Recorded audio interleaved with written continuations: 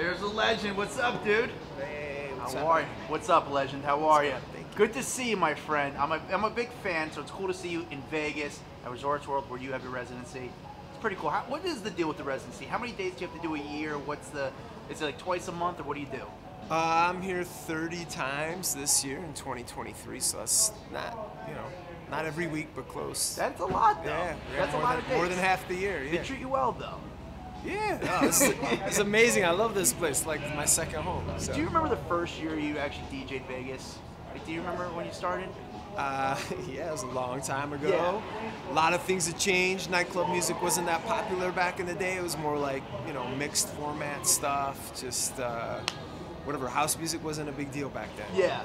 Do you DJ with your shoes off and stuff? Or I have, yeah. I feel, is that many your thing times. now? I don't know if that's your thing though. That your style, like. It was for a long time, and then I was doing it so much, I went to see a doctor because my feet hurt, and he's like, "Yeah, you got to start wearing shoes around." Because I never wear shoes around the house. I never wear shoes, period. Yeah. He's like, "Dude, if you're jumping around for hours at a time, you got to start wearing shoes." And I was like, "All right, I guess I'll start wearing some shoes." You've been in the industry for a long time. What's the key to having longevity, especially as a DJ?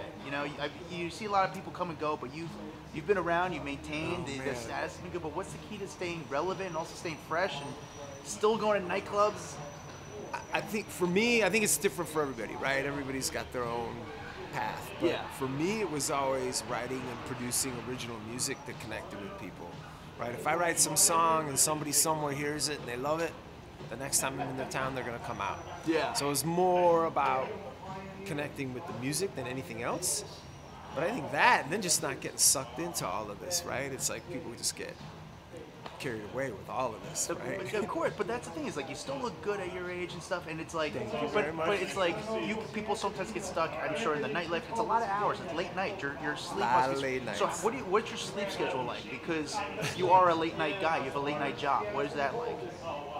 Yeah, it's all right. I mean, I think I'm really interested in health and wellness, Yeah. so I take care of myself. So when tonight, I'll be up all night. I'm flying back at like 7 or 8 in the morning. So Are you? I'll walk off stage and just head to the airport, get on the plane, and fly back. Wow. But for me, it's about making sure you have time. I'm always able to bounce back pretty quickly.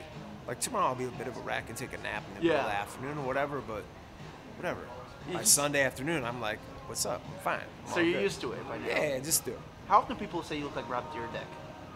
I get that a little bit. There's like 5 or 6 guys out there. Yeah. But I'm always like, yeah, I guess so, It's not a bad thing though. If you're running by real quick, yeah, I mean, whatever. Listen, as a Could be DJ worse. though, I feel like you've had to do some crazy gigs. What's the wildest gig you've ever done in your career?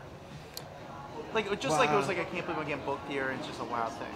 Wow, man, there's been a lot of them. Mexico City ages ago, I had like part of the DJ booth collapsed and people rushed the stage type of thing.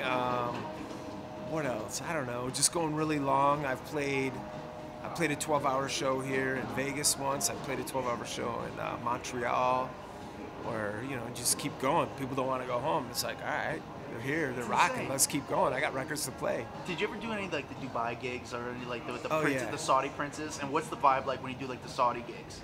I mean, Dubai's just a different thing. You just get over there and they give you a long list of things you can't do. Really? Which, when you walk off the plane, for me, I'm just like, nah, I just want to do something. It's like,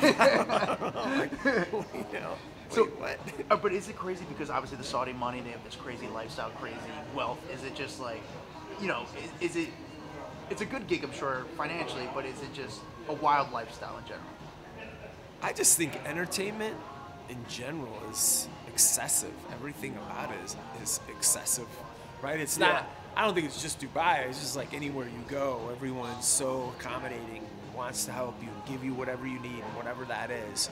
So I think if you just naturally have those tendencies, it could be a bad place to have a job and find a home. Have you ever gotten paid 7 figures, 8 figures for a gig? Like, let's say $1 million. Have you got a $1 million gig yet? I've never gotten $1 million. I've gotten close to $1 million a number of times, yes. And when you do that, what are the expectations? Is it just a 2-hour set, or?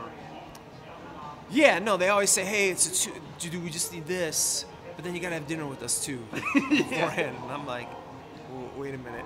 That's insane. You're paying me to play records. Hold on a second. But that's part of it. Like but they always want to roll in a few extra things. And are these people? Don't tell me the names, but are they celebrities? What's their background? Because obviously that's not a cheap bill. No, typically it's not celebrities, although I've met a lot of celebrities that are fans and really cool, but I feel like they understand that, so they're very respectful.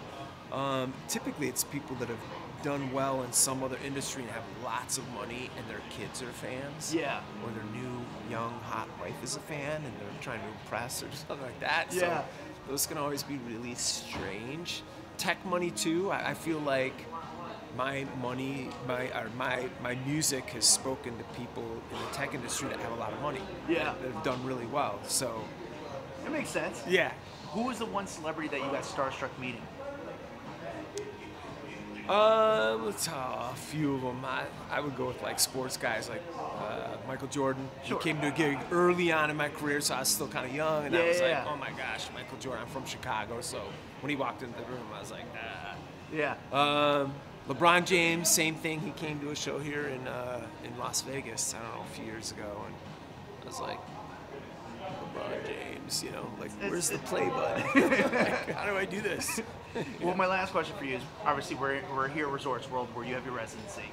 What do you do before you take the stage? Before you get to the club, obviously you don't probably go until like 1:30 in the morning, or yeah, 1:30. So what do you do before that? Do you hang out? Do you chill? Like what's your routine? My pre-show routine is typically just sitting in the hotel room alone. This is gonna be really unclimactic. This is anticlimactic as it is, but for me, I'm usually prepping, just trying to get in the headspace, and I like to listen to music, kind of just prepping, like, oh, what do I think is gonna work in the night? What's it gonna go? You know? Are you nervous at all, or no? Do you still get nervous?